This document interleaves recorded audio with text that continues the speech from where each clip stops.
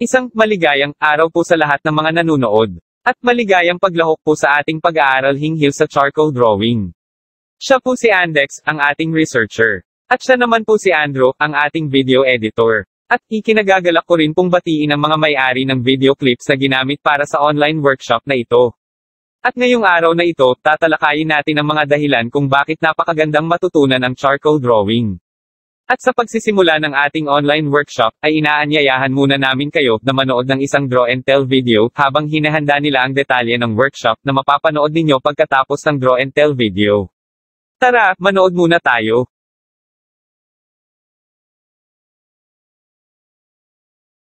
Essentists are a rare mutation of humans that can connect to the essence of life and universal forces, and who practice the craft of shaping and affecting them. More commonly, this is used to affect the will or abilities of other humans or animals, making them stronger or weaker, quicker or slower, more ferocious or more docile.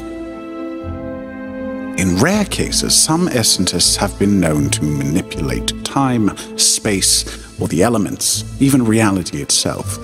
In all known cases, someone capable of being an essentist is the firstborn to an essentist parent, with those born of two pure-blood essentists being generally more powerful, and so marriages are almost always controlled and planned, and have been for hundreds of years.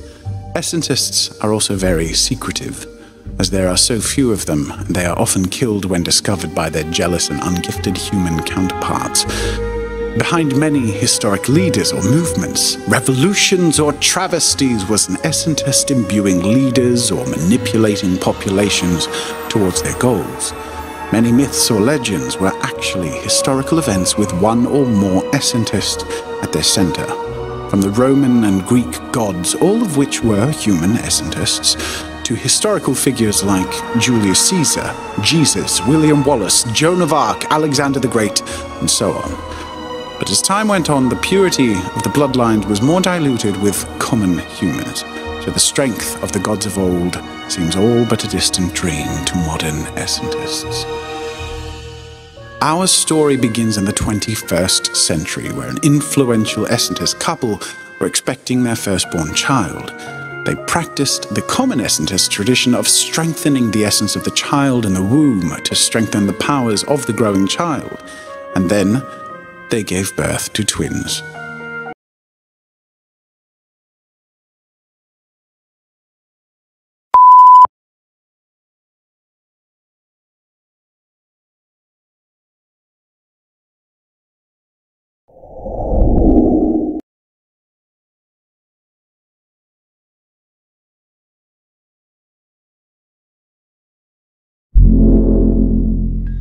Woolly mammoths, steppe bison, and other large mammals once roamed alongside people across Eurasia.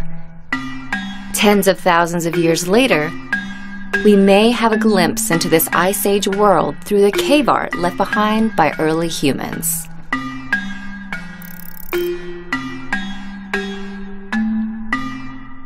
Around 400 art-filled caves and shelters, predominantly located in France and Spain, have been discovered so far.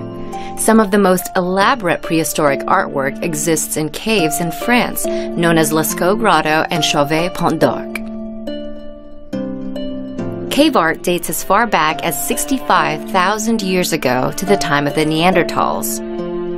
Though, radiocarbon dating and other methods have revealed most art to be less than 40,000 years old and created by Homo sapiens.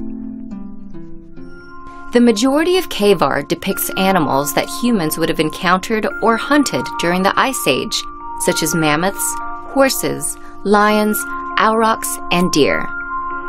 Some human figures and other symbols have also been discovered. Cave paintings were mostly created with red or black pigments made from rocks. Some artworks were painted directly onto cave walls, while some were first engraved into the stone with tools. Occasionally, the artists would follow the natural contours of the stone walls to accentuate an animal's features. Ever since the late 1800s, people have debated the meaning and purpose of cave art. Some scholars think cave paintings were created by shamans who would go deep into caves and enter a trance-like state, drawing animals they encountered in the spirit world. Symbols repeated across artworks may indicate that those symbols had agreed-upon meanings among the artists. Thus, perhaps cave art also represents the earliest form of graphic communication. In reality, cave art may have been created for a variety of reasons. While we may never know with absolute certainty why cave art was made or the meaning behind individual paintings, these works give us insight into the evolving minds of our prehistoric ancestors and the world in which they lived. By one view, cave artists were prehistoric naturalists. Their detailed drawings may teach us about the appearance and behavior of animals that have long been extinct. But perhaps more significant, a part of our never-ending quest to find out who we are and where we came from, cave art may provide evidence of a time when humans were first able to etch their thoughts in stone.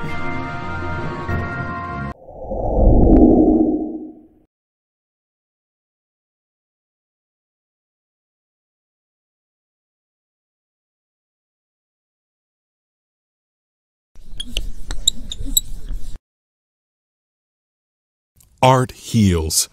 Ask survivors of natural disaster, men and women injured in combat, a child with autism.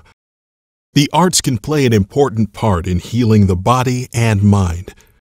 Research proves that art therapy lowers the need for pain medications, improves coping skills, engages the patient's family, reduces anxiety and depression, and cuts down time spent in the hospital. Art therapy can even save money.